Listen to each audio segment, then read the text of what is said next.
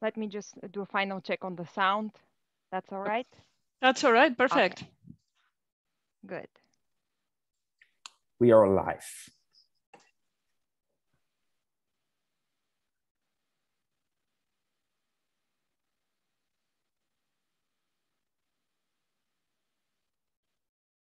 Bram, will you give me the signal to start? You can start, Olivia, so everyone is entering the room. Ah, okay.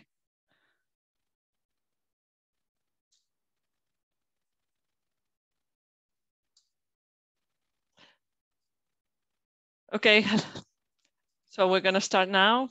Welcome to our session. This is the session they call Track A, Use-Based Operational Aspects. My name is Olivia Nunez. I am an ATM expert at the SESAR joint undertaking. I myself have a background as an operational controller, so I'm very pleased to be sharing exactly this session about the operational aspects. We have three excellent presenters, well, 4 presenters, 3 presentations today for you. And well, just as a reminder, this is the 3rd day, so I think everybody knows, but please post the questions on the Q&A on WOVA, even if you are joining on Zoom. And you can chat as you like, but please the questions on the Q&A, because otherwise we may miss them. We are going to try to be a little bit careful with the time so that we don't go over time, which is quite easy to do when you have interesting material like we do today. And anyway, without further ado, I want to introduce our first speaker. Our first speaker is, I hope I get this right, Adriana Andreeva-Mori. She's a researcher in the Japan Aerospace Exploration Agency, and she's going to be presenting us on their paper that's actually looking at how to combine, exploring how to combine operationally drones and helicopters in emergency response, which is a problem that's actually a problem today that I think is already being faced today. Adriana, please, the floor is yours. Thank you, Olivia, for the introduction. Let me start by sharing my slides.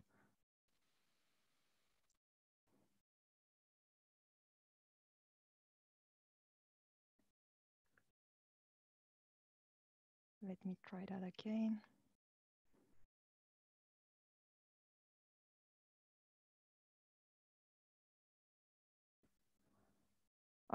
Can you see my slides? Perfect. Excellent, so we can start. Thank you everyone for joining the session today. I'm Adriana Andreeva-Mori, a researcher at JAXA, and today I will be speaking about management of operations under visual flight rules in UTM for disaster response missions. Now, this work is part of JAXA and NASA collaboration. So before I begin, I would like to acknowledge my JAXA co-authors Koji Oga, Keiji Kobayashi, and Yoshinori Okuno, and our NASA colleagues Jeffrey Humola, Marcus Johnson, who's with us today, and Parimal Kopartikal for their valuable contributions to the current research. So what happens in disaster response? During disasters, damaged infrastructure often prevents ground vehicles from accessing geographic areas. So to facilitate an effective response, disaster operations often rely on aircraft for reconnaissance, search and rescue, and supply delivery missions. Recent advances have shown possibilities for small UAS or drones as well. However, these UAS and manned aircraft cannot operate together in the same airspace. So this vehicle integration and coordination pose major challenges which we try to address in our work. What we propose in particular is shown here. So we propose the use of mission planning and traffic management technology to address the challenges of coordination between manned aircraft and UAS during a disaster response operation. So this work investigates concepts for defining and sharing operation volumes to describe the intended flight plan of the helicopter mission operating under VFR supporting disaster response missions. These operation volumes will also be communicated with the US traffic management or the UTM system to enable strategic deconfliction and coordination between manned and unmanned aircraft. Here we describe 2 main pieces of our work. Design for the operation volumes to match the characteristics of the VFR operations and the flight test which we conducted earlier. Let me start with a brief overview of the systems involved. So the first one is the UTM. The objectives of UTM are to enable a safe and scalable approach to support the use of small UAS operations at low altitude, providing flexibility in use of airspace where possible and structure where necessary. So the UTM technology development assessment focused on a common situational awareness display, airspace deconfliction, operation prioritization, and coordination of dynamic changes to operation intent. These capabilities support the extension of this UTM to disaster response. And now a less perhaps known system is the DNet, or JAXA's Disaster Relief Aircraft Information Sharing Network. So the DNet systems assist in the collection and sharing of disaster information through the integrated operations of aircraft, US, and satellites. And the objectives of DNet is efficient acquisition of data from multiple sources, analysis of the data, and optimal allocation in flight trajectories so disasters can be supported. What brought UTM and DNet together? So although US have been used in DNet, a need was identified to further increase safety and promote the greater applications of US to disaster response. To that end, a collaboration was established in 2016 between JAXA and NACSA to conduct research investigating the integration of the DNet and UTM systems. 2 years later, in 2018, a joint flight test was conducted in Ehime Prefecture that was part of a national large-scale disaster drill, and this has highlighted the importance of heterogeneous manned and unmanned operations in disaster response. These tests, however, also revealed several challenges of the current operation concepts and technologies. And one of these was the discrepancies between the interpretation of operation volumes within UTM. As a means to provide these separations between operations, UTM requires a definition of spatial and temporal volumes, which describe each US trajectory. Given that most US operate by following like pre-programmed waypoints, these operations can be relatively easily defined. It's much more difficult with VFRs because the flight plans contain only limited information. So what we propose is the use of mission information. In particular, we define 3 common mission-dependent volume designs. So point-to-point movement, reconnaissance, and search and rescue. The point-to-point flight segments here can be controlled either manually or by the helicopter's autopilot. In both cases, however, few deviations from the route are expected, so the lateral allowance of the operation volume is relatively small. The other mission type is reconnaissance. So with reconnaissance missions, they're mostly manually controlled and therefore associated with more uncertainty, as they might include deviations from the planned trajectory. So according to pre-flight interviews with disaster responders, the pilot often navigates by tracking landmarks such as river and highways, for example. So therefore, for reconnaissance missions, operations volumes were defined to follow these geographic landmarks like the one shown here. The definition of landmark-based operation volumes for flights under VFR is novel within the UTM concept, and this was something we introduced here. The last one is search and rescue. So the third disaster relief mission here was modeled as a circular flight along the point of interest. So this is the point where supposedly the evacuee was waiting for the aircraft to arrive. So here we have point-to-point movement, reconnaissance, and search and rescue. So how do we decide our test to confirm the assumptions with the volume designs? In this figure, you can see the interaction among the aircraft, DNet systems, and the UTM systems. So prior to takeoff, the operation volumes designed manually in DNet were sent from JAXA's DNet system to NACSA's UTM system as an operation plan. And once the operation was received, the UTM system verified no conflicts were present and accepted the plan. Real-time data was also available for both DNet and UTM system. What about the flight test preparation themselves? So the main part of the test took place in civil test area on the north of Chofu Aerodrome, which is in Tokyo. And once in the test area, each mission was related to one volume. So you have one mission per one volume. Pre-flight estimates of the volume exit and entry times were determined based on discussions with the pilot and an additional buffer that was added for uncertainties. So to simulate more uncertainties, some of the missions were given to the pilots by a researcher on board without prior notice. So they were called pop-up missions as well. So let's move on to the results. We collected data using telemetry from the aircraft and the data exchanges between DNet and UTM. Prior to takeoff, as I mentioned, the helicopter flight plan was submitted to UTM, and while in flight, real-time data was available through DNet's onboard mission support system and could be followed through the ground DNet mission support system as well. So what are our results? In total, the helicopter went outside of its operation volume on 3 occasions. So we had 15 volumes, and 3 times the helicopter violated these volumes. The violations are referred to A, B, and C in this figure. So the blue dots indicate the helicopter was flying in conformance with the expected volume, and the red dots show the positions when the helicopter was not conforming to its flight volume. The first violation, A, happened during a reconnaissance mission in Operation Volume Segment 8, where it was non-conforming for about 55 seconds. So here, actually the transition to rock was observed, and this is a final state in UTM. The second violation here, B, happened for just 2 seconds. Oops, sorry.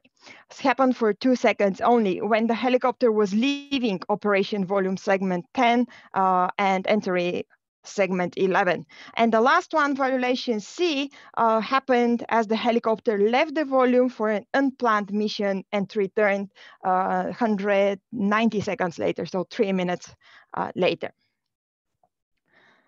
So in this presentation, due to the time constraints, we are going to focus on the first violation, but you can find more details on the other violations in the paper as well. So violation A occurred during the reconnaissance mission along the river. In this Operation Volume Segment 8, the helicopter was flying north, so the entire trajectory was shifted to the west along the river. Why to the west? It's because the main pilot was seated in the right seat and flew the helicopter so that the river was always visible from the lower right window for easy reference. The pilot monitored and confirmed the helicopter's relative location to the river visually, so he did not have any other tools. The distance between the helicopter and the river is shown in the figure in the middle. The blue line shows the distance between the vehicle and the river. The magenta line shows the distance between the volume edge and the river. So the black dotted line shows the 0.5 nautical mile threshold proposed by the pilots based on their experience. As you can see, the distance between the helicopter and the river varied between 0.28 and 0.46 nautical miles. So even when the vehicle was non-conforming, it was within the 0.5 threshold. Therefore, if we had set the edges at least 0.5 nautical miles, no violation would have occurred. This already, however, highlighted the need for more tools to help the pilot with their situational awareness. Now let me move on to the use of airspace and how we access this data. So we extracted and submitted and begin end times for each operation volume and plotted the times in which positions were reported within each volume as shown here.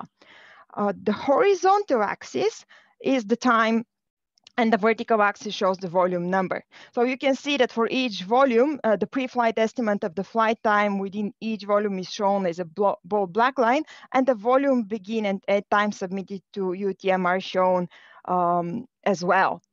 So one issue that we noticed is that since disaster response includes many uncertainties in the mission goals and trajectories, a reconnaissance or transfer mission, for example, can be temporarily interrupted by a detail search. So here in volume 13, for example, when the helicopter was flying along the river, conducted the reconnaissance missions, the crew was asked to confirm the status of a building. So in order to do so, the pilot executed a turn similar to a circular holding pattern, thus taking extra space. And I'm going to move on to some remarks on the pilot's debrief and recommendations that they provide from an operational aspect. So both pilots that participated in the flight have experience with various rotorcraft and disaster response missions. So they also participated in our volume design. So during the flight, the co-pilot here, the one sitting on the left, was looking at the operation volume showing the mission flight booklet and provided oral advisories to the main pilot. So these advisories help him stay within the flight volume assigned to a certain mission. So even though the pilot had awareness of each volume, he did not rely on any advisory displays to remain within this volume. And this is a challenge that still remains to be solved.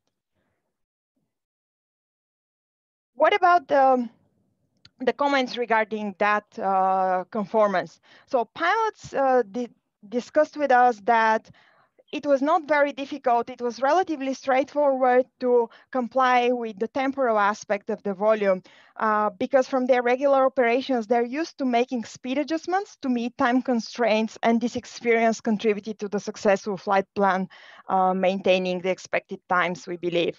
So with respect to the instance of conformance violations, however, the feedback from the pilot suggested that a tool to visualize the trajectory and the volume, such as, let's say, head-mounted displays, could augment the operation volume with a visual image to increase positional awareness and to reduce the likelihood of conformance violations. So alerts could also be provided, and they can be also auditory cues as well. So it will be very useful to have such a tools, but predicting such a conformance event in the near future is not as straightforward as we would hope for, and more work is needed in that area.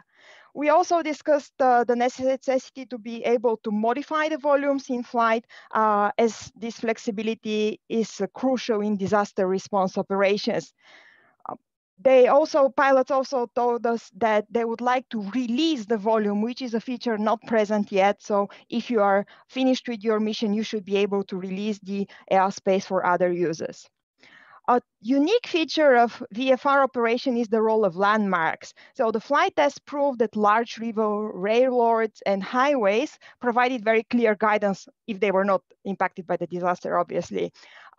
So bridges are very easy to see, as you can notice in this picture, but they're very difficult to identify. So such situation awareness aids will also help with further mission compliance as well.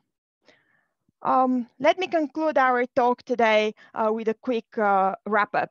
So the flight test conducted in December 2019 examining this concept of landmark-based design of operation volumes when applied to manned flight operations under VFR within the DNet and UTM integrated environment.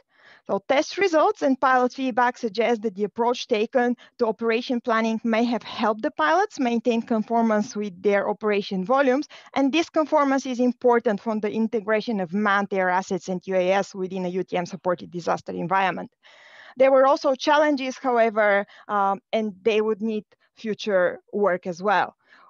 The results also highlighted the need for better understanding and further research into the trade space between pilot flexibility and more structured environment. Thank you. Thank you very much, Adriana. We have a question for you. It's if you know, it's a question about when the co-pilot is monitoring, yeah, the assigned, like the nominal flight volume, so you have to follow the route. Is that a realistic mode of operation? Actually, that you should, you know, the two pilots are there, and they're there to do a job, which is, you know, to actually monitor. And this seems like a lot of work with the booklet and trying to, especially we're talking here of a conformance that's, you know, forgive me for the term, almost RMP conformance, because, you know, when it went out of the volume, it's like 0.5 out of this. Is this realistic? Thank you for the question. Marcus, would you like to take this, or shall I elaborate on that?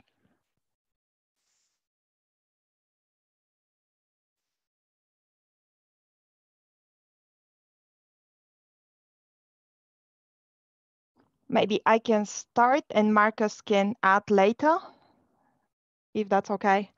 So that's a very good question. What I'd like to mention here is that the volumes were designed in a very severe manner. So these margins that we were using when designing the volumes, we are aware that they're relatively small margins, and they will require a lot of precision on the operations. However, what we found out also is that the visual aids used by the pilots, the co-pilots, are very similar to what they would do in a regular mission as well. So even if they fly an operation without this booklet, they would still look out of the window, look for the landmarks, look for which would be close or actually further away, and use them as guidance as they fly the aircraft. So we didn't actually experience any untreatable, unacceptable increase in workload when we interviewed the pilots after that. One thing to add to the importance of the briefing prior to the flight. So they have already acknowledged themselves with these volumes prior to the flight, and they participated in the volumes design as well. So that could be a thing to notice. But then again, you're right. We believe that if they could provide such good accuracy just with a paper booklet, then had they had, let's say, any head-mount display or even a tool showing them the volume in real time, that would have led to even better results. Thank you. And, you know, kind of a follow-up question. Are we looking here at, you know, traditional VFR is, you know, basically departure, destination, and, you know, free, free route. And are we looking here at some kind of hybrid, so that you have to determine your route and conform to it somehow? Is this like an evolution to some kind of hybrid flight rules? Is that the way you would see it?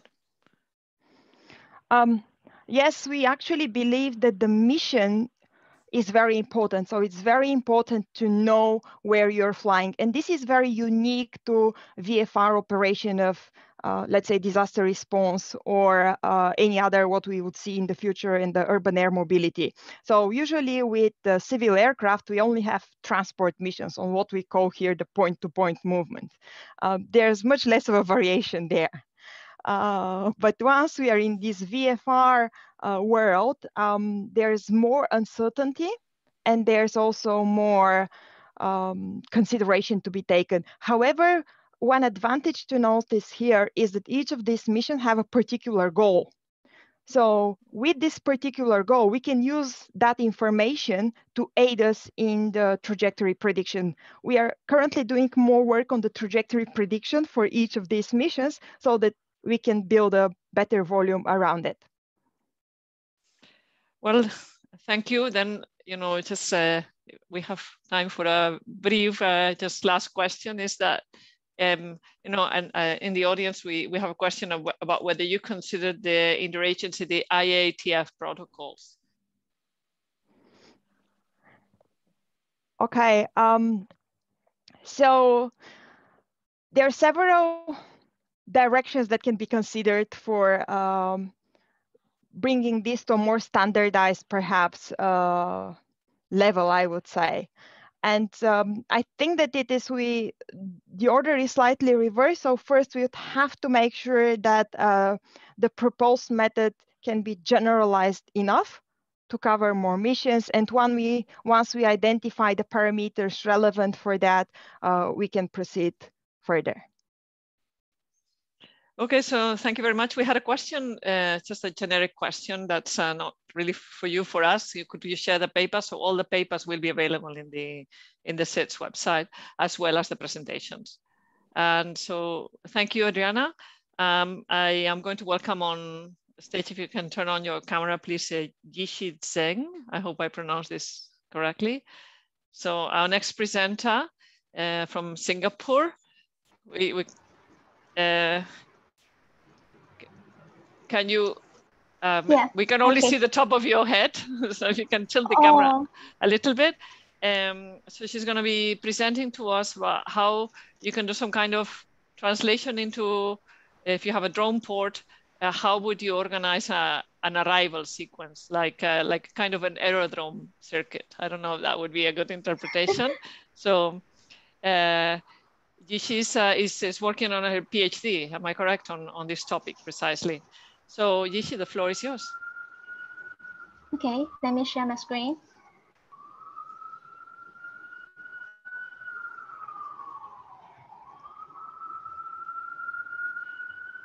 So can you see the full screen? We can see it, Yixi, no problem. Okay. Thank you, Olivia, and thank you for your introduction. Hi, everyone. I'm Yixi from NTU Singapore. Firstly, I want to thank my co-author, Greg, and my supervisor, Prof. Wu.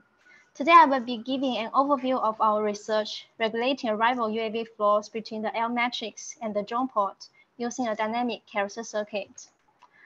I start by giving some background material as well as problem statement, followed by two concepts related to this research. Then we will look at the research structure, methodology, results, and conclusion. UAVs or drones have attracted great attention in many areas, such as school passenger delivery, surveillance, search and rescue, sports events, and agriculture monitoring. Each application is expected to be prevalent and gradually change the conventional operations. According to the statistic estimated by SESAR, the air traffic flow will grow to tens of millions of annual flights by 2050. Figure 1 compares the impact on the airspace of manned and unmanned flights in the unit of flight hour and distance. By 2050, the drone operation for densely populated usage in very low-level airspace will be 250 million hours, which will be 7 times of the manned aviation operations in controlled airspace. Although many organizations provide concepts and overview of future drone operations and restrict drone operations in special use airspace, there still are many challenges and hazards that must be resolved. When we look at the commercial aviation accidents happened in recent 20 years, we see that most of the accidents happened during the approach and landing phases. Just like commercial aviation remotely piloted aircraft system, a subcategory of the unmanned aircraft system also has a similar distribution of accidents and regarding different flight phases. The study shows that takeoff, landing, and approach phases accounts for a large proportion of RPAS accidents and incidents. Another issue is airspace congestion issue. As an increment of drone operation is expected in the near future, it is likely to encounter congestion in urban airspace. Unlike traditional air traffic and road traffic, unmanned traffic has a higher density and a more complex operating environment. Therefore, the airspace congestion issue is another barrier for future drone operations. For conventional aircraft, airport is a key determinant in the air transport system to increase traffic capacity. Same for drone operation. Infrastructure will be a significant factor to the two potential issues. The initiative aim of this research is to promote the secure use of low-altitude airspace, especially during approach and departure phases for a wide range of applications of drones. This research addresses the issue that will arise if the large-scale fully autonomous drone operations are implemented in the near future. Aiming at managing approaching and departing drones safely and efficiently, we conceived two concepts, drone port and carousel circuit. One of the projects in our institute has done many studies on advanced technologies used in the future drone operations, such as detect and avoid, command control, geofencing, and L matrix. Figure 4 shows the proposal for the traffic management of drones in future urban airspace. Drone port will be part of this traffic system. So drone port, similar to the airport, drone port provides facility to store, maintain, and manage drones. Each level of drone port contains takeoff and landing pads used to charge drones, install, unload parcels, pick up, drop off passengers. Considering that drones are susceptible to wind disturbance, the profile of the drone port is designed to be cylinder to compensate wind effect from different directions. The detailed view of an illustrative drone port is shown in this figure. Given the expected large number of various types of drones in the near airspace around the drone port, there is a need to have efficient air traffic management to control the departure and the arrival of drones. Similar to the holding pattern introduced in Metropolis project, we proposed a traffic pattern for drone port called carousel circuit. Carousel circuits can be multi-level in order to split the heavy traffic flow into different carousel circuits. If a drone is assigned to a landing gate in the lower floor, it can follow the carousel circuit in the corresponding level and wait for the taxi clearance. Between each level of the carousel circuit, proper traffic rules should be applied to avoid congestion and collision. The mainstream of traffic is from L matrix. L matrix is a UTM system with sense and avoid capability, covering whole very low level airspace in urban areas. Figure 6 shows an initial design of the multi-layer and a double-lane circuit configuration. These slides show how sales pattern changes during the day, which days of the week are busiest online, and how sales trends look across the whole year. We can see that the e-commerce demand in peak hour is much more higher than that in off-hour. Higher demand means that the drone port needs a larger capacity to meet the increasing demand. Therefore, a larger carousel circuit should be chosen.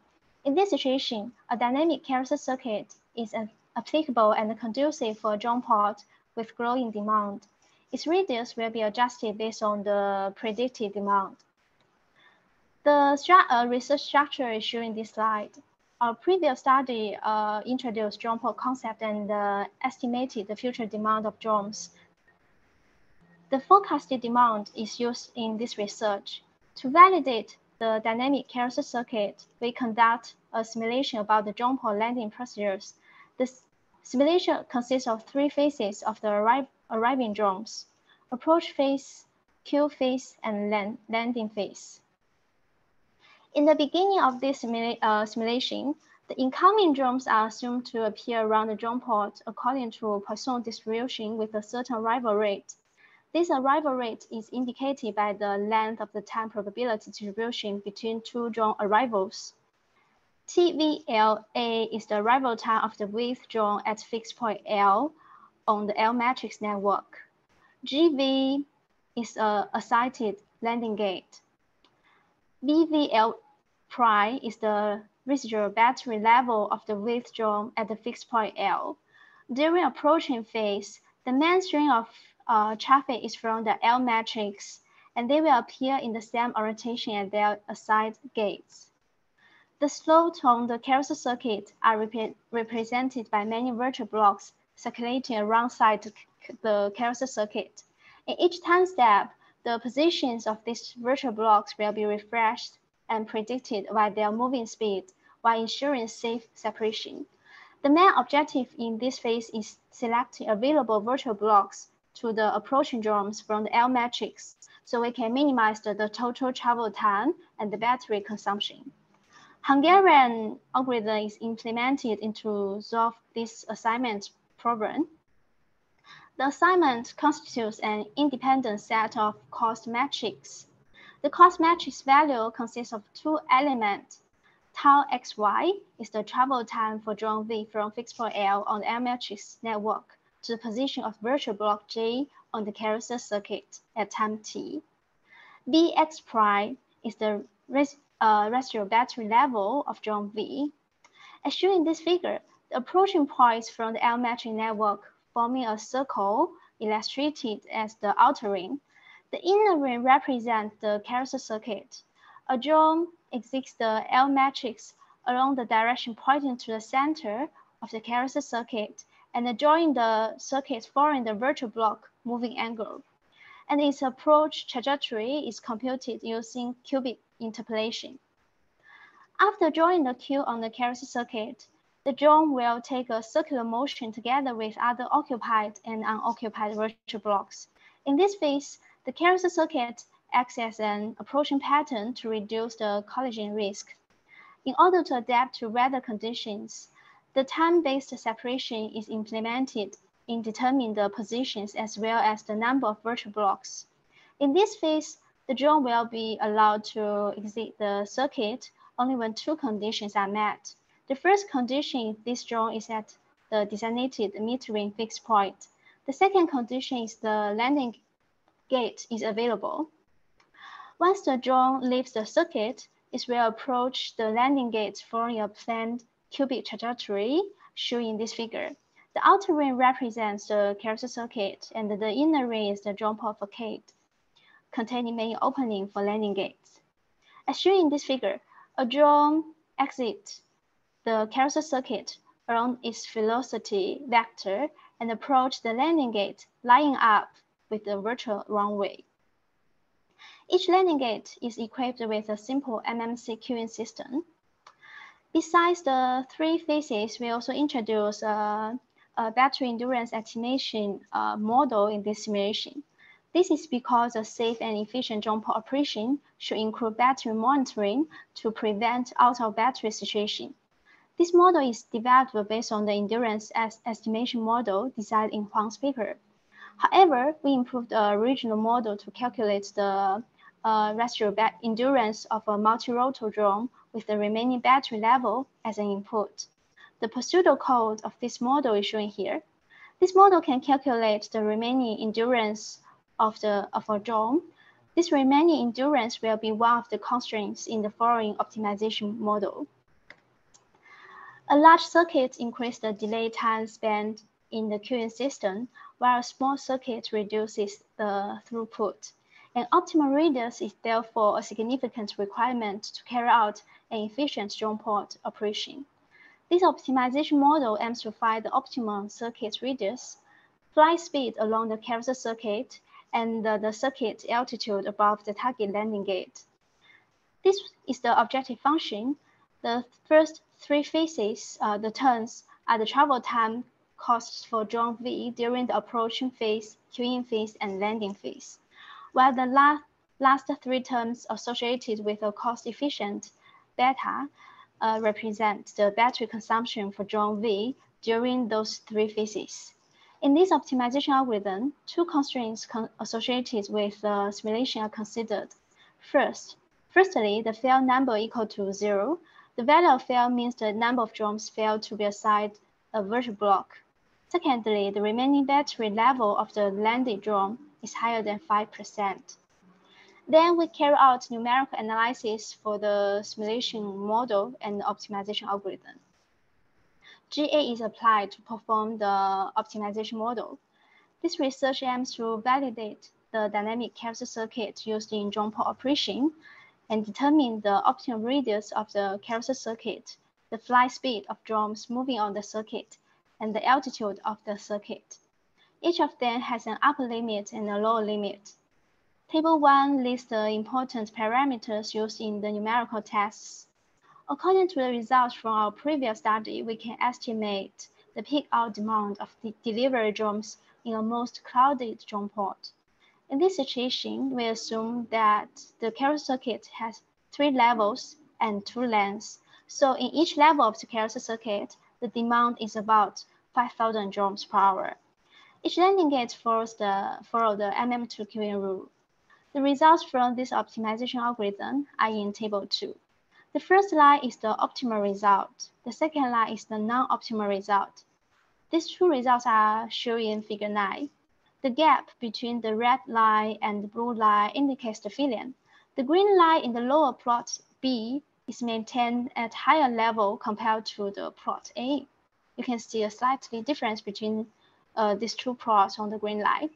This means in non-optimized situation, the carousel circuit is always fully occupied. Moreover, we also carry out some analysis with higher demand, use the same specification for 6,000 arrival rate and 7,000 arrival rate. The results are listed in table 2 also. In the case of 7,000 arrival rate, the result has 467 filians. However, a demand of 6,000 arrival drones has no filian, but the total travel time cost increases a lot. The results show that a carousel circuit with fixed radius is not efficient and effective to accommodate drones with fluctuating hourly demand. This optimization proves the feasibility of the dynamic carousel circuit. Given an estimated incoming flow, a carousel circuit with a changeable radius is able to reduce delay and energy consumption compared to the carousel circuit with a fixed radius. This study introduced a service facility called DronePort. Divergent from recent trend, the design of DronePort focuses more on air traffic control. Therefore, we introduced the dynamic carousel circuit with a changing radius that can accommodate the growing demand for future drones. The carousel circuit is designed to act as a traffic pattern that manages drones coming in and coming out of the DronePort. Based on this concept, a simulation model and an optimization algorithm were developed. As a complement to our current study, future work will look into multi-level and multi-lane circuits with transition rules applied between each level. Moreover, the weather uncertainty will be considered in the simulation in the future. Thank you for your attention. If you have any question, I will be happy to answer that. Thank you very much, Yixi. You may want to turn on your camera. We do have quite a few questions. The first one that was posted is, well, what happens if the drone gets into the drone port and into the circuit, and then finally it reaches the landing spot, and then there's a missed approach? How would that be handled? Oh, okay. Actually, in our study, we if the drone missed the metering point, desired metering point, actually they can have one more round along the carousel circuit. But we try to avoid this situation because it's really battery consumption and the time consumption. Okay, and then we had a question about where you put the drone port. I mean, do you have any insight on where drone ports should be, and how high, and you selected a flight speed, I think, of 10 meters per second. What's the background for that? And would be a variety of flight speeds be something that could be accommodated? Actually, it's a lot of questions. Let me answer it first by first. For the drone port allocation, it's our previous study. So we have papers on the drone port location. We use Singapore as a case study. So in Singapore, we found that we have 7 drone ports, and the distribution of drone ports are also shown in that paper. So actually, the link of my previous study is in my SESAR paper. If you have interesting, you can check out. And the second question is the height of the drone port. Actually, we have, to be honest, we don't have a correct number for the height of drone port, because now we assume that in a clouded drone port, we have such number of drones that need to be accommodated in these drone ports. Then we estimate the size of a small drones, like maybe every drone need to have 4 square meters landing pad to charge it or to accommodate it. So then we still use Singapore as a case study. Singapore is a small country, so the land is quite expensive and we need to save the land. So we assume that the height of the drone pod will be 10 levels. And according to the number of drone demand we found in our previous study, then we can estimate the size of the drone pod like to have 15 meters. It's a roughly estimation. All right, thank you. We do have more questions.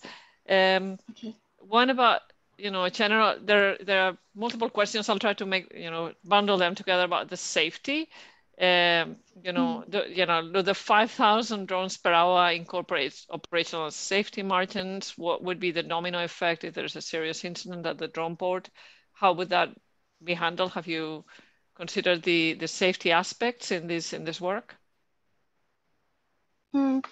Actually, we didn't look into the safety aspects really, but the drone pod, one of the objectives of the drone pod is to avoid some congestion and colliding.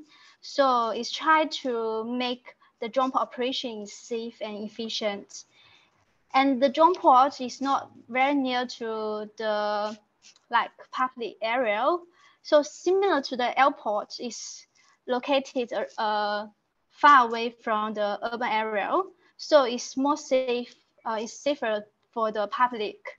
So if you need to see the safety aspect of the drone operation, I think it's not in our research aim. So maybe in the future we're looking at it, but now this drone pod and character circuit based on some assumption and that the drone pod trying to have a safe operations. Okay, thank you. Another question is about the wind. So the carousel direction, like you said, it depends on the wind. So how is that?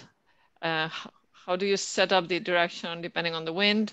What happens if the wind changes? Would you have kind of stop to carousel and then is there an effect, like a wind shear effect of the building, of the actual drone port building that in the arrival and departure? Thanks for this question. It's really a good point. Okay, the wind we will try to research on it in the future study is including the weather uncertainty. Now we assume the carousel circuit is moving in a clockwise direction. So it's still based on the assumption. So this is one of the our research future studies. Yeah, thank you. And then maybe we have time for one last question is more from the business aspect. Who would operate this? Is this like the drone port operator? Who would pay for this, management and organization of this system? What's your business view? Okay, it depends on the level of autonomy of the drone port. Actually, we had a level of autonomy of the drone pod. So in each level of autonomy, the different type of whether the pilot should be involved in the drone pod operation or only the computer will be involved. So it really depends on the level of autonomy, like the autonomous vehicle. Okay, so thank you very much, Yixi. Best of luck with finishing your PhD with this interesting topic. And thank you so much.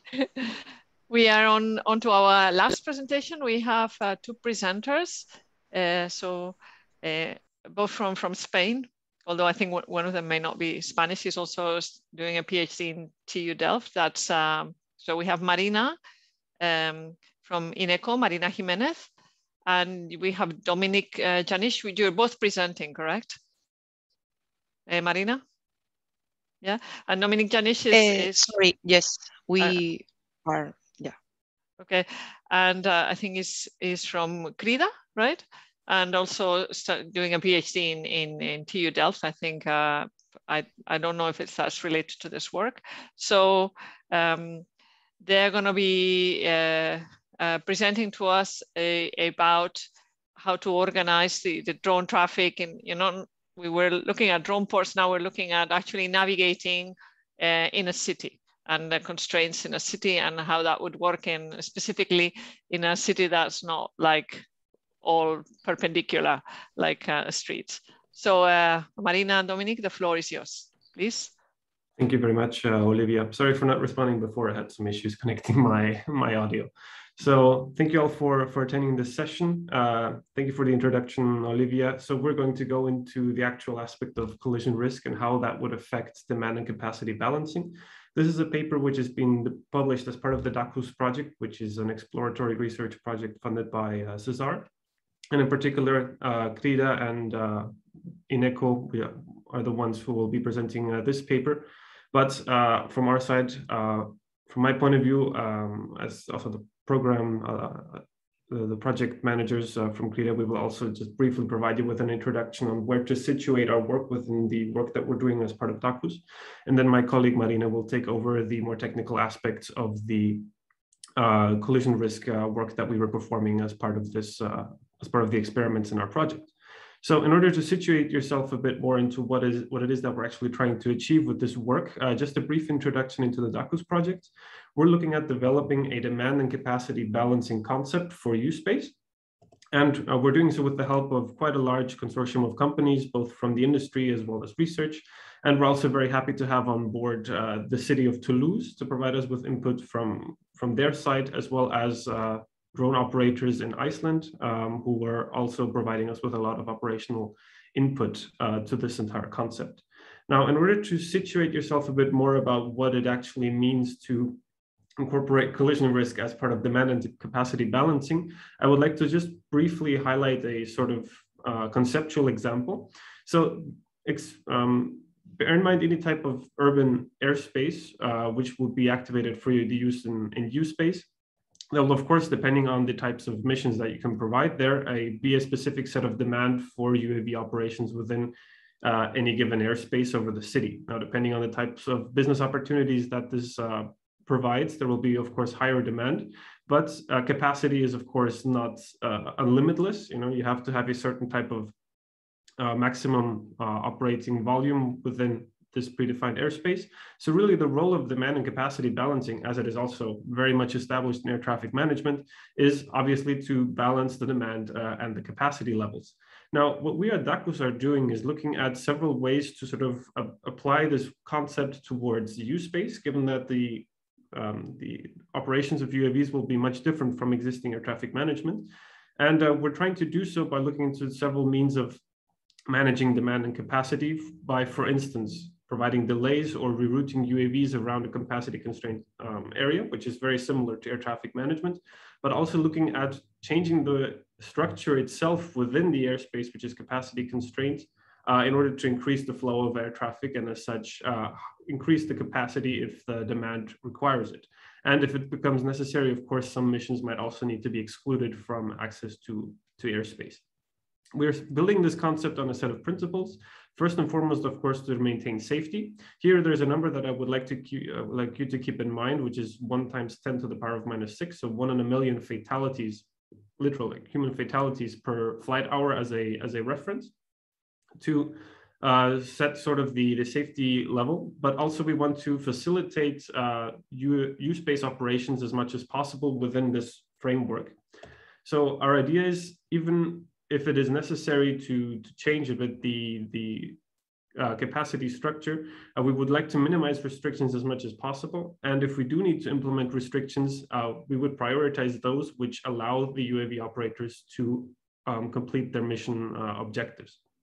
You can find more about this concept that we're developing on the DACUS website, but for the purpose of this paper, and now we're going back into what it is that we're trying to show today as part of our work that we're performing, is we would like to look into the role of how do we actually define capacity for urban U-Space airspace. From our analysis, what we found is that capacity for U-Space depends on a series of factors. One, for instance, would be the uncertainty of drone missions, because we're looking here into the future. So demand and capacity balancing is usually done before the mission actually takes place. So uncertainty plays a relatively big role in the definition of which DCB measures we would need to take. Moreover, given the low operating altitudes of these vehicles, we're also including noise and visual nuisance into this concept. So to have also the citizens' needs and requirements sort of covered as part of the capacity definition. Of course, first and foremost, the safety thresholds which are established for any given area of operation, and collision risk among vehicles, which of course drives sort of the meeting or not of the safety thresholds. All of this together, we define capacity based on the conjunction of these elements. And within DACUS, we're now in the process of modeling all of these elements and testing them in a series of simulations. One of the simulations that we have done is precisely the one that we're presenting today, which looks into the role of collision risk in the capacity definition for use space. Now, to provide this in a bit more of a schematic way, collision risk is just one element of several to identify any types of imbalances. And I'm just going to briefly walk you through the high-level steps which we are following as part of this project. First and foremost, as you've already seen in the previous slide, we need to quantify the demand and also quantify the uncertainty that is associated with it prior to actually executing the mission, and characterize the drone missions based on which trajectories they will be likely be taking, what their 4D trajectories are, and how large the uncertainties are for their missions. So the mission plan here is really important for us in order to actually perform this work. Once we have that element, there are three parallel models in this case which are working. We are going to focus now in particular on the collision risk assessment, which essentially calculates the cumulative risk of collision among UAVs within a given airspace to identify what the overall risk of causing fatal accidents or injuries to people on the ground are. And then we compare that in the third step with defined capacity thresholds, which may not only depend on collision risk, but also, for instance, noise or visual impact, which is then fed from the social impact model that you can see just below. If it does become necessary to perform demand and capacity balancing, part 3 is then where we would implement and check a series of solutions in which we can increase capacity or regulate demand if necessary. So this, at very high level, is what we've tried to assess as part of this research. In particular, for this paper, we're going to focus on point 2, which is the assessment of collision risk. And I'm now going to give the word to my colleague Marina for explaining a bit more the work that was performed in modeling collision risk. Marina? Yes, thank you, Dominik. Well, here it is presented the formula we have followed to assess the number of fatal injuries to third parties on the ground. That is the parameter we have used to set the maximum capacity of an airspace. This parameter is stated by JARUS in the SORA methodology, and they set that in 1-6 fatalities per flight hour. And the objective of our model and our experiment is keep the level of safety below this value. And for that, we apply the formula presented here. We obtain the number of fatalities on the ground by multiplying these three terms. First, we have the collision plus failure risk. We obtain this risk generating different random scenarios with different trajectory samples in order to obtain, to estimate the risk of a scenario. For that, we use a Monte Carlo approach. Then the probability of injuring a person due to a collision, it will depend on the population density on the ground. And this is going to be an input for our experiment. And also the probability of the injury evolving into a fatality. It will depend on two principal parameters: the characteristic of the drone, the size, the speed, the kinematic energy when it hits to a person. And also it will depend on the sheltering factor that it is used to quantify how protected people are when the UAF follow over them. And these two data is going to be an input for our model, for our simulations. Please, next, Dominik. Here, well, as Dominik said, our ultimate goal with our experiment is obtain the maximum capacity of the airspace. But for that, we have developed different scenario experiment to study the impact that different parameters have in the collision risk. And here they are presented. First, the Tactical Conflict Resolution Service. We have tested two different setups. If we don't apply the US-based service, in this case, all the potential collision will occur. And if we use the US-based service, some of these collisions can be detected and avoided. Of course, the ability of detecting and avoiding this collision will depend on the positioning update rate, the navigation accuracy, and also depends on the conflict margin we consider to detect conflict before they evolve into a collision. Regarding positioning update rate, this is how often the position of the UAF is reported. We have tested 3 setups, every 1 second, every 3 seconds, and every 5 seconds. Regarding navigation accuracy, this is the navigation error in the reported position to the US-based system, and we have tested two different setups, GPS L1 and SBUS augmented GPS. And for that, we have considered the nominal position, that it is the position that the UAF report to the system, but the real position is different because an error in this position is introduced, and we have simulated that following a normal distribution. Then regarding the conflict margin, I have talked about collision, but we also consider conflict because if we can detect conflict, we can avoid in the future the potential collisions. So we have tested also 3 setups, a conflict margin of 3 meters, 5 meters, and also 10 meters. And lately, we have also considered different overflows areas because it will have an impact in the number of fatalities on the ground, as I said before. So we have tested different setups, flying over big cities, medium cities, and small cities with low, medium, and high sheltering factor. Then I'm going to present it the different experiment we have developed and the principal highlight we obtained. Please, Dominik. Here in the first scenario, we have considered what is the collision risk reduction the US-based Tactical Conflict Resolution Service introduced. So here in the first column, we can see well, and here we have presented different update rate. So the 1 second, 3 second, and 5 second. This is the time between the collision, the position reports.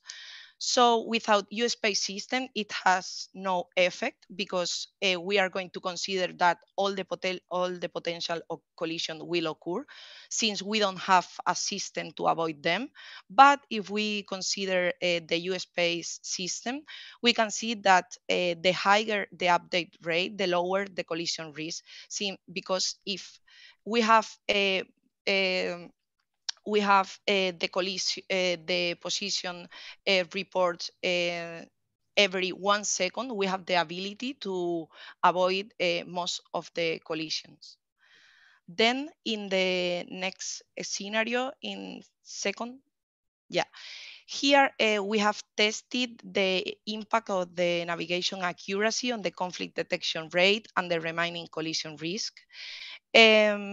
Regarding the collision detection rate, the navigation accuracy will have a very huge impact because one is the nominal position, that this is the one reported to the system, and the real position is not the same. So sometimes we are going to detect some conflict that they are not going to evolve in collision, and on the other hand, we are going to have some collision that we are not able to detect.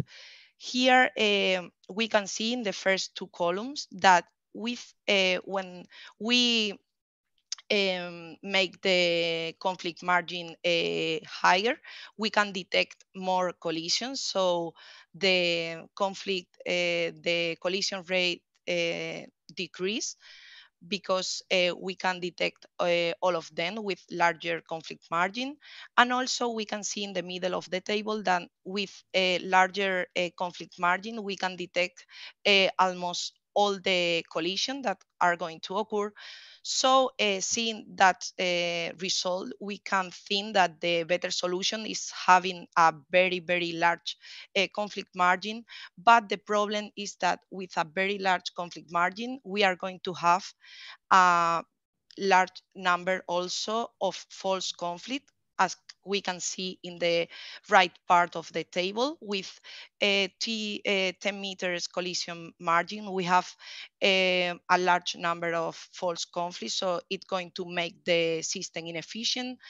So taking that into account, we consider that the best solution is having a 5 meters conflict margin and GPS plus SBUS regarding the navigation accuracy. Then last, since our ultimate goal is estimate the capacity, here we presented different results. We have tested the collision, the number of fatalities to third parties on ground in different overflows areas. Madrid, for example, that is a very large city with high population density. From Madrid, then Toulouse, and then finish it with Toledo, that is a small city here in Spain. And we can see that without UTM system, we can not almost flying even in Toledo, because the collision risk is really, really high. But if we introduce a UTM system with GPS L1, for example, we can fly 7 UAS per square kilometer, for example, in the outskirts of Toledo. And if we use GPS with SBUS, we can fly even in Toulouse outskirts. Of course, 7 UAFs per square kilometer is not very much, but we have to take into account that this is resolved without any structure, any measure to keep the drones separate from themselves. So we expect that introducing some restriction, we are going to be able to increase this capacity. So that's all, Dominik. Thank you very much, Marina, for this overview. And I would like to just summarize many of the points that Marina just mentioned, so that you can sort of have them in your head of what are the principal results that we've obtained with our work. So first, of course, we found that you would need to provide tactical deconfliction to substantially have an impact on collision risk, as we did see that without providing any type of U-space services in this regard, the risk of collision would just not allow for any type of UAV operations. So it was great to see that confirmed. We also found that 1 second position update rates would be beneficial in order to substantially increase the conflict prevention, and in particular in very capacity or area constrained environments. And of course, a higher precision accuracy would be preferred. So in this case, having a delta of 1 meter precision inaccuracy would be sufficient, which can only really be achieved with SBUS augmented GPS and within a 5 to 10 meter conflict margin range that Marina just explained.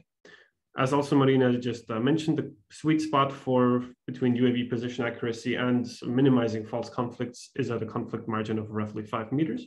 And then to summarize all of this into our initial goal for identifying a sort of capacity value, a threshold value. Well, as Marina mentioned, we found that you can fit 7 UAVs per square kilometer in an area with a population density of roughly 5,500 inhabitants per square kilometers, which sort of corresponds to the city of Toulouse with a very high sheltering factor, as is the case in the outskirts of the city. And we can increase this value to a city the size of Toledo, which has a population density of 600 inhabitants per square kilometer. Now, the last part of our presentation, I would like to address some of the asterisks that are pending with these results. First and foremost, one of the limitations is that here we are only considering collision risk, right? If you remember back the model that I mentioned at the beginning, we also have societal impact as another factor, for instance, as well as mission efficiency and so on. So if we include these elements into this definition, we will likely have a reduction in the capacity values because there are more limitations than just collision risk. On the other hand, we're also considering only small UAS and only one particular type of UAV. I also saw in the questions that this was a question that was coming up. We've only considered a specific type of UAV. We haven't gone into certified UAVs or a mix between several UAVs and urban air mobility, or even the introduction of manned aviation is out of the study at this point in time. So this would also decrease this capacity threshold value probably substantially. On the other hand, this is also something that Marina pointed out, is that there are no DCB processes in place, meaning that with this value, we don't have any sort of strategic deconfliction, nor do we have any sort of airspace structuring to increase these capacity values. So essentially what we're left with here is a baseline value. This is a value that we're using in our ongoing studies as a reference to see if we can improve over what we've found so far with this basic assessment of safety within the city. So as you can also imagine, there's lots of room for improvement. Here, just to list a few things that can be improved. Some of the comments that we got also when reviewing was, of course, the inclusion of onboard collision avoidance schemes. So this would also be relatively important. We would also need to incorporate strategic deconfliction of trajectories, airspace structuring, as well as different types of UAV missions and UAV vehicles, general aviation, as well as refine a bit our risk modeling methods to be more applicable to some of the geometries in which these aircraft will be operating within. Also, varying separation standards may apply depending on the area that you're working in. This is in particular given by sort of the regulatory aspects of providing use space within urban areas. And also, we need to incorporate participation and wind, which is something that, of course, these small vehicles are very much affected by. And look into also the use-based system performance as a whole and how that affects our collision risk in total.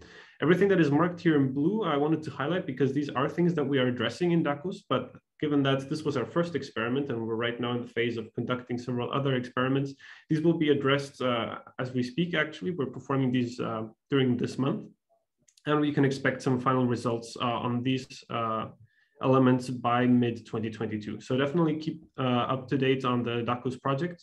I've provided here the link for the website as well, where we usually post our most recent findings. And of course, feel free to be in contact with either myself or with Marina for any type of question concerning the presentation. So that is all for now. I think we can go into the Q&A. Thank you very much. So thank you, Marina and Dominik. We're almost out of time for the Q&A, but I would still like to at least try to bundle. We had quite a few questions about there's an essential assumption in your in all this work about the performance of the conflict detection and resolution. So just to be clear, you said here in the last slide there is no onboard DAA, it's just the service. And is that, how does a collision happen, let's say? Is that only dependent on the accuracy of the navigation in the sense that the use-based service that's detecting, if they don't know where the drones really are, that turns into a conflict? Or is there also another potential conflict crash that's not because of the inaccuracy of the navigation? Marina, can you take this one? Yes, sorry. Well, we have considered only the navigation accuracy and also the time the UAF need to receive the alert and then avoid the collision. But of course, this is a preliminary study.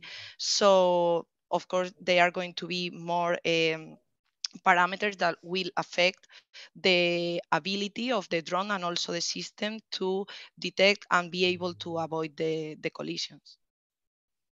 Okay, so would it be fair to say that these values that you gave, very concrete values of the performance, of the capacity that would be estimated, is very dependent on the performance of in the end of the combined separation and detect and avoid. And so another question we had was about the square, values per square kilometer, and actually the space is 3D. So it would make a difference whether the drones are different heights, or so how would you? Yes. We have considered 150 meters of height, and these values are considering that the drones are uniformly distributed in different heights.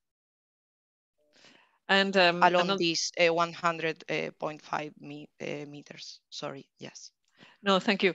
Just, I think that because you came with these very concrete results, that's why we have so many questions about the assumptions. Another question was what happens with the velocity of the drones. You mentioned on the last slide that you would be considering different drones. Was there what was the assumption in terms of the speed of the drones, and how would increasing the speed and increasing therefore the closure rate, how would that impact these values? Yeah. For now, we are just considering small drones, and we are focusing on a strategic phase. So we are generating random scenarios with velocities from 0 to 25 meters per second. And when we simulate the scenarios, the drones can have any of these speed randomly chosen. But of course, in the future, we can introduce a concrete speed or different type of drones. And regarding the rate to the collision, we consider the time, not speed, not distance. Sorry. So we consider that we need some time, and this time will need more or less distance depending on the velocity of the drones, of course. Okay, so thank you very much for your presentation. Like I said, all the papers and presentations will be available. And I think our presenters, I'm sorry that we have to stop here because we have, I think, a teaser coming up, but they have offered. So do contact them if you have more questions, suggestions. Yes. For the follow-up work. Just to confirm, DACUS is one of our SESAR projects that's currently ongoing. Thank you. Yes. Thank you, Olivia. Bye. And thank you. Thank you very much. So I think we now have some teasers coming up.